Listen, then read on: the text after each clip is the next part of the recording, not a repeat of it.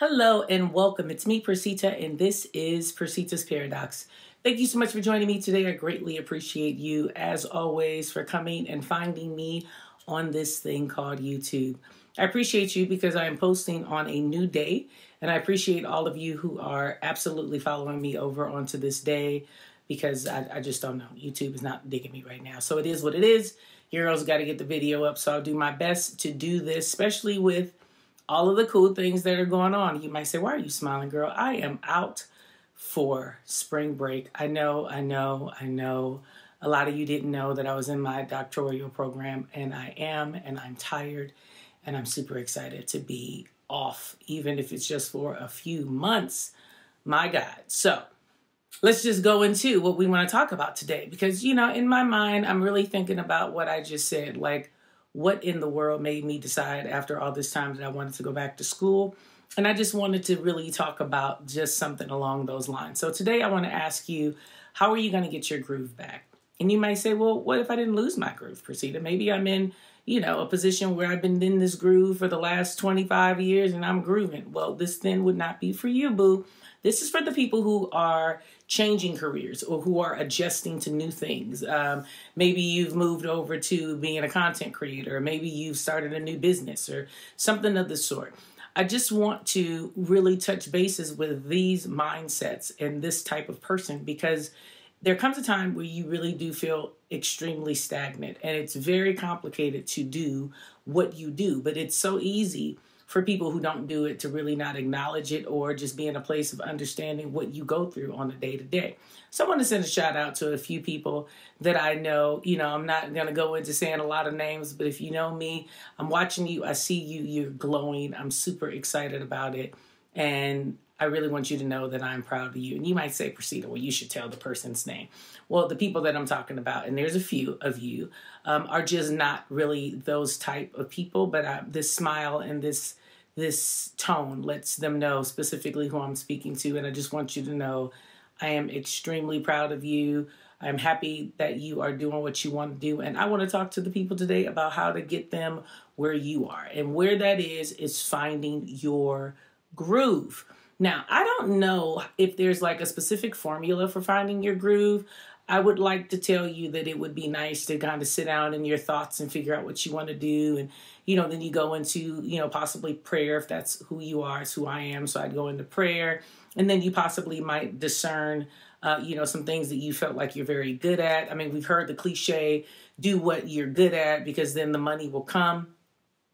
That's kind of hard when you have a person who does multiple things that are very good. And I've told you previously that you just have to start and really get going.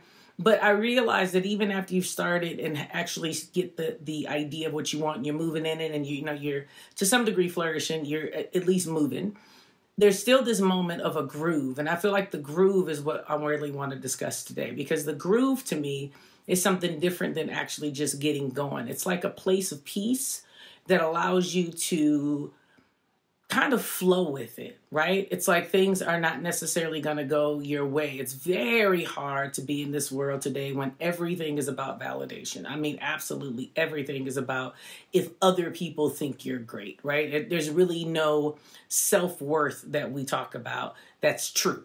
We all go through an idea of wanting to be something more than what we are identified as. Not that we are, because I'm a strong believer on we all are absolutely unique and fantastic and fabulous in our own way. But there is something to be said about the person who never gets the acknowledgement from anyone else, right? No one wants to go through life and not have anyone say something back to them that's, along the lines more than just you're pretty, even though some people that's enough. But for people that's not enough, then I'm going to say this video is for you. Because I think that when you're really walking in this idea of your groove and you're really understanding that, the things that are really worthwhile are very slow to come. And I know that sounds terrible because we live in a very microwave fast world of society that everything has to really be, very quick, the 30 under 30. And, you need to be well into your career before you hit 40, and, and all of these things. And, you get more accolade, to be perfectly honest, when you're young and you have become successful, more so than if you've actually accomplished it over a journey of life, right? In your 50s and in your 60s. Most will tell you that you actually are too old to try to do anything. So I want to actually be in a space where we are talking to that population of people today. We're talking to the people who may feel as if you don't know if the mojo that you have, this groove that you're feeling, or the groove and the time that you will have lapsed in your life will be enough in order for you to accomplish what it is. And, you're taking it all in stride and you're trying to say, I'm gonna do the best that I can with what I got and da da da da da. These are the people that I want to talk to today. So I will start with myself because I think that it's a very interesting dynamic to come into an idea of going back to school after years of not being in it. And a lot of people, give you the kudos. Oh yeah, girl, that's, way to go. That's so cute for you, but not really understand the dynamic of what it is. And I'm not here to give you a dissertation on, how complicated it is to go back to school or what that puts on the mind or the body or anything of the sort. But what I'd like to say is it's just that type of energy of when someone's doing it, it's very complicated to really even know how to acknowledge if you're proud or if you're not, or if you understand or if you're not. It's like this really, I don't know, kind of a lap disconnect of like how to really make that work for a person. So if you're not in the population of people who are also doing that type of thing, you really do feel alone. I know for me, there's not a lot of people that I can talk to about going back to school. Most people are really into their careers already, or they're just not in a space of really being able to understand it. Or again, like I said, it's more that better you than me kind of personality. So it's very complicated, again, to focus on this groove that you really want to kind of pick yourself up in and move. I am trying to figure out how exactly does it work for others, because for me, it really becomes just surrounding myself with young-minded people. That sounds crazy, right? Because I'm definitely never have I been the type of person that says like, yeah, I need to be around young people. But I realize that I say that because the young people are who are where I am, meaning they're in the classrooms, they're doing the work that I'm doing, they're my colleagues, they're my peers, they are absolutely in realm of what is happening in my life. So when you're trying to get your groove, I'm going to say you have to find that population that's in the groove with you. Otherwise, it's very complicated for you to figure out how to sustain the mojo, how to sustain the accountability, how to sustain the excitement, how to sustain any of that. You typically hear us say, things like, we're going to go on vacay, and we want to make sure that we relax. And, I'm all about those proponents of life. And I'm absolutely going to tell you, I think they're necessary and they should happen. But there also is this time and effort where you have to put in a lot of hustle and a lot of mindset towards what it is that you really want to do. And you want to just find that idea of what it is you need. And sometimes finding that idea is around like-minded people that don't look like you, or not in your age group, or not in the sector of the world that you would normally want to lean to. So I'm going to say that one of my key attributes has been to do that. It's been strange initially because I was really like not the type of person that wanted to do it. And I've always prided myself on being around quote unquote like-minded people.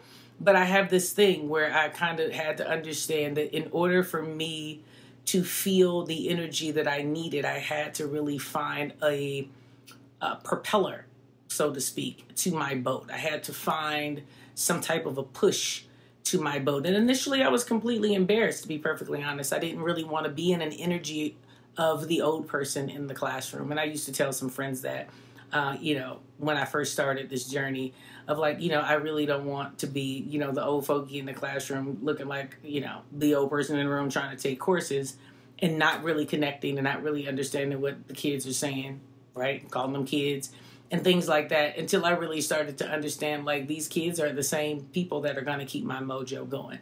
So I say that because I want you to feel what I'm feeling, because if you're going through what I went through, I'm going to be the first person to say, get up and do it. Do it, and do it like you have never done it before, because I really didn't know how much I was suffering from ageism. And I said all of that for the last good 5 minutes to really tell you that I struggled with just the idea of ageism. And I didn't really know that that was really what my mojo was was doing to my mind in regards to me not feeling adequate enough to even have the mojo. So it's like I felt good. I wanted to tell myself that I was good, but I really suffered with that. When I say and pose the question to you about your mojo, that's what I'm really trying to say. I'm really trying to put you in a space of understanding it does become so complicated to really just get down to the nitty gritty of like what it is that you're dealing with. You don't really know. I mean, a lot of us talk about healing, and I'm just going to tell you that, well, I'm going to touch on it, but I'm not really going to go too deep. But I'm just going to say this. There's definitely more to this idea of heal, because it's really different than healing. I don't really like to use that term because I don't really believe healing is the term that we should use. And I'm going to talk about it more in next video, so I'm not going to give it away too much. But what I want to say in this particular video about it is we have to really understand that what we're going through, we sometimes have this energy of feeling like we're alone in it, which stalls and does not give you the ability to sustain the mojo. And if you don't sustain the mojo, then you don't really have the capacity to really like get going in what you need to do. So I'm saying to you that sometimes you're going to have to step outside of your comfort zone. Sometimes you're going to step outside of things that you thought you would never, ever do. You're going to be involved in things that you would never, ever do because it's going to be a part of your journey. And it's going to be a part of sustaining your mojo. And you have to be clear in what your goal is and getting past what you've been told it should look like during the journey and just make it happen. I use school because school for me was that hiccup. I'd always wanted to go back to school, but I always felt like I was just too old to do it. Plenty of people who are not going back to school would say, oh girl, go ahead, go back. I mean, do what you want to do. Mind you, I can't respect that. They're not going back to school. So it's easy to tell somebody to do something when you're not doing it. Meaning, maybe they're there just to cheer me on, but that sometimes is not enough for you to sustain your mojo. Does that make sense? So what I'm saying is that I actually had to be around people who were in school to feel the energy and the vibe of what they were actually going through to decide if I actually could do it. At that point, I was able to create mojo. Now, after some years, I've been able to sustain it. And what I'm hoping for is that all of that rattle that I just gave you about my life gives you some sense of energy to understand what it is that's holding you up. For me, particularly, it was ageism. It was ageism. And until I could do that, I could not sustain my mojo. Now that I have been able to comprehensively cope with it, right? To just cope with it, because I'm still going to feel it. I'm still going to be in a space of having triggers about it.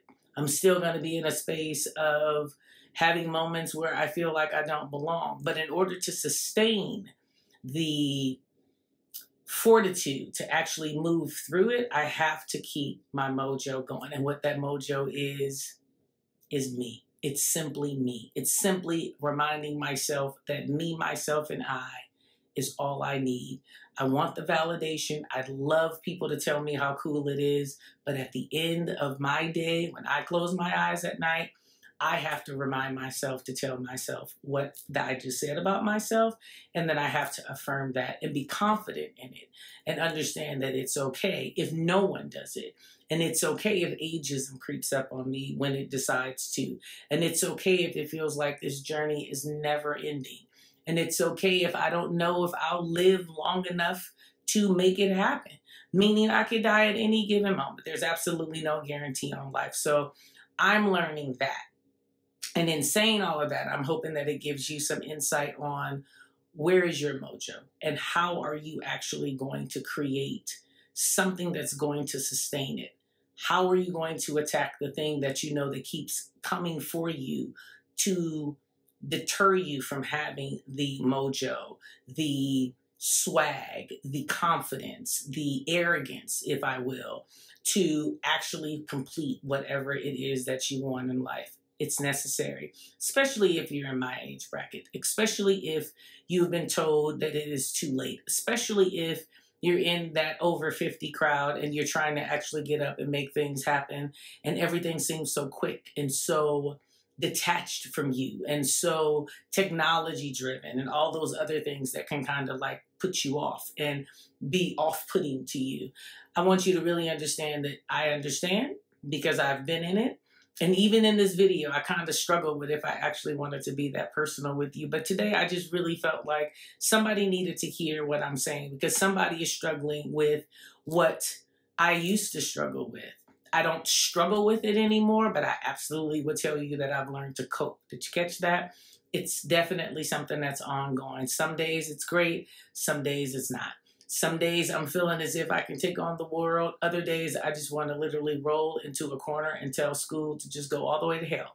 So understand that it's not anything that's absolute, but you need to understand at the end of the day that if you have it in your spirit that this is what you want to do, you want to keep your mojo protected, you want to be in a space that you actually complete whatever you're trying to do, I promise you, all it's going to take is two things, you and God. And as long as you have those two things, anything is possible. And that mojo will sustain. So, in saying all of that, I want you to know that I appreciate you for listening to me rant today and rant about myself. And I hope that everything that I said to you gives you some type of insight, not only about who I am, but also what I hope for you and what I wish on you for you to be able to move and do these things called life much easier than me. Because if I can be a testimony, that's what I want to be. And today, that's what I have for you. So thank you, as always, for joining me. If you've watched this far, thank you so much. Please like, share, and comment. Absolutely hit the subscribe button if you have not subscribed. And, of course, hit the notification button because that's just necessary. So I don't even have anything else to say. I just want to make sure that you know that I appreciate you. And as always, before you can do any of the things that I just said, please do these three. Live life authentic. As always, thank you so much. Have a great day. Bye-bye.